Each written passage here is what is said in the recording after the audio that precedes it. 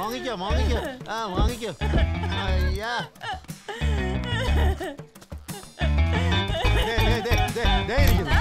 ഇനി നീ ആ വീട്ടിലേക്ക് ഒന്ന് കാലിന് മൂട്ടിയാന്നല്ലോ. ഓ എന്റെ അപ്പച്ച, നിങ്ങൾ രണ്ടാളും ഇങ്ങനെ തുടങ്ങിയ ഞാൻ എന്ത് ചെയ്യും? നീ ഒന്നും ചെയ്യണ്ട. നിനക്കറിയാവോ, നേരം വെളുക്കുന്നതിന് മുമ്പ് ഓടാൻ പോയിട്ട് തിരിച്ചു വന്നത് 9:30 മണിക്കാ.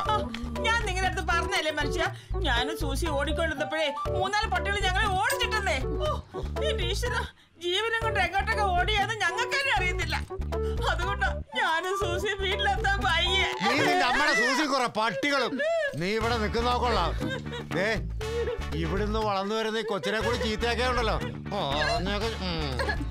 എന്റെ പൊന്നെ അങ്ങനെ പറ്റാണ്ടി ഉമ്മ മോള് ഇതൊന്നും കണ്ട് പേടിക്കല്ലേ. ഈ അമ്മമ്മയെ കണ്ടൊന്നും പഠിക്കരുത് കേട്ടോ.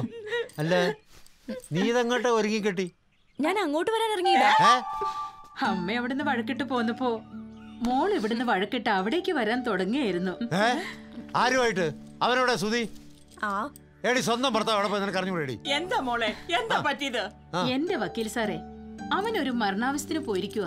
പോയിട്ട് 2 ദിവസമായിട്ടും ഇവിടേക്ക് ഫോൺ ചെയ്തില്ലെന്നും പറഞ്ഞ ഈ ആൻസി പെട്ടിയൊക്കെ എടുത്ത് പോകാൻ ഇറങ്ങിയത്.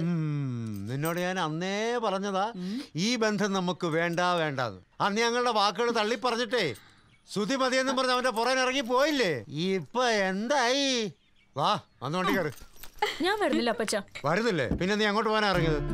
അല്ല, ഞാൻ വെറുതെ അപ്പഴത്തെ ദേഷ്യത്തിന് ഇറങ്ങിയേ ഉള്ളൂ. നിന്നെ ഒന്നും പറഞ്ഞിട്ട് ഒരു കാര്യമില്ല. നീ എന്തിനാ ഇതിനകത്ത് കയറിയിരിക്കുന്നത്? ഞാൻ അപ്പുറത്തെ ദേഷ്യത്തിന് ഇറങ്ങി പോന്നല്ലേ, നമുക്ക് നമ്മുടെ വീട്ടിലേക്ക് പോകാൻ. അള്ളേം കൊള്ളാം പുള്ളേം കൊള്ളാം. മോളെ സുധി വരുമ്പോ അപ്പച്ചൻ അമ്മച്ചി വന്നിട്ട് പോയെന്ന് പറയണം കേട്ടോ. ശരി അമ്മച്ചി.